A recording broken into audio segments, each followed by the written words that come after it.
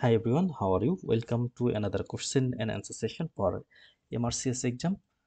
Here, this is the question: which of the following structure separates the ulnar artery from the median nerve? So it is direct question that we have to find out a structure which separates the ulnar artery and the median nerve. The ulnar artery and median nerve, and we know that the ulnar artery and median nerve, they are very closely located in the cubital fossa.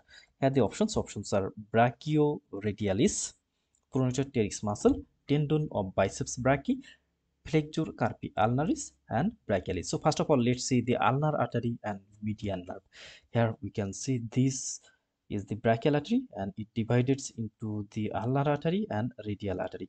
And here we can see the median nerve in the second picture. And in the first picture, this is the brachial artery terminates into the radial artery and the ulnar artery, and we can see a median nerve which is very close, and in the cubital fossa it is separated by a muscle, and name of the muscle is the pronator teres. Here we can see this is the pronator teres, cut edge of the pronator teres.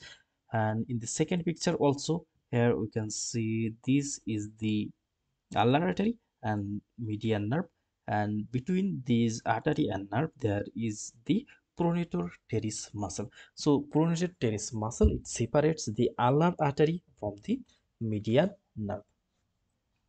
So through this picture, it is now clear that the pronator teres muscle, which is causes the pronation of the forearm, and it separates the median nerve from the ulnar artery. So this point is very important, that ulnar artery is separated from the median nerve by the pronator teres. Thank you all.